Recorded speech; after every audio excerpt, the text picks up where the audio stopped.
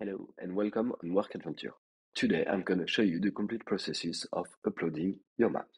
We will explore each steps in detail.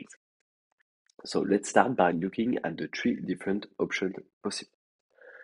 You can upload your map on the WorkAdventure server. It's the most recommended way because it's the easiest to set up, and you can also do it via CI and CD pipeline. You can also upload your map on GitHub pages, which is a good solution because GitHub offers performant hosting. This is a good option if you are a developer and if you don't have any web server. You have the tutorial to upload to GitHub pages just below this video. And finally, you can upload your map on your own web server. You will have to configure course header to allow WorkAdventure to load your map wherever it's hosted. It's the most complicated option, but you can do it if you need some privacy or freedom. So let's dive into the processes of the first way of uploading maps. Let's say I've done all the changes on my map and it's ready to be uploaded. As you can see, I have already a project which comes from the map starter kit from WorkAdventure on my laptop. And if I go on my WorkAdventure admin panel, I have a world test map upload, which is empty for the moment. I can just go in my terminal and run this command npm run upload and press enter. So, as you can see, there is a building phase and the script is going to ask us some questions. First of all, your map storage URL. You can find it in your admin panel.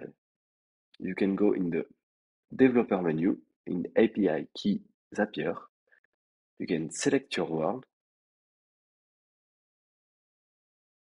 and copy the map storage API endpoint. So I'm just going to copy it and paste it in my terminal. For your API key, it's the same, just below an API token. You can copy it and paste it. And finally, the name of the directory, it's where your file are going to be stored. So for the directory, I'm just going to call it test maps. My map is uploading. Upload done successfully. We made it. We uploaded our first map.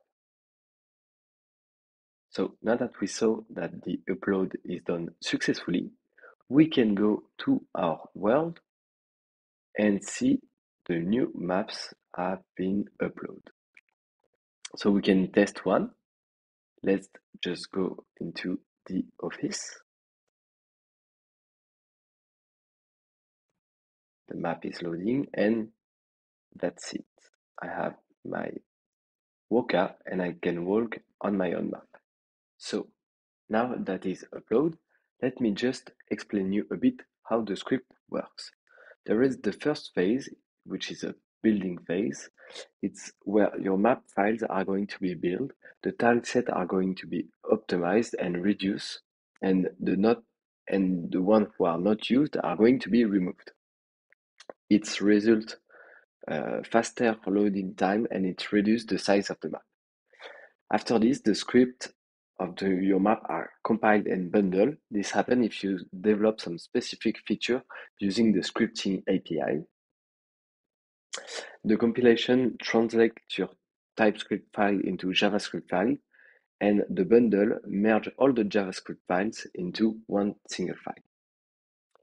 So once the build is done, you can have the result in the dist directory. I can show you there. If I do ls, I have a dist directory. I can navigate into it and do ll, and I have all my files in my dist directory.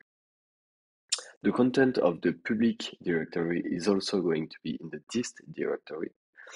And finally, this dist directory is sent to the map storage URL and the map storage URL is the map storage server is going to unzip it and to store all the files into the directory you've just mentioned running the script. So test maps.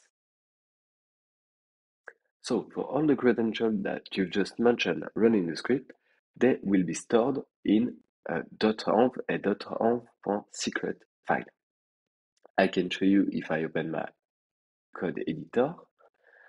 So I have a .env file with the upload mode, the map storage URL, and the directory, and a .env secret file with my API key, which is not going to be commit and push on GitHub. I'll explain you in a next video. Now, if I rerun npm run upload, if I did some modification on my map, we can see that the script won't ask me the credential because it already have it. That's the end of the tutorial. Don't forget to look at the documentation of WorkAdventure if you missed something. You can go in Map Building, Build Your Map with Style, Publishing Your Map, and there are the 3 ways of upload.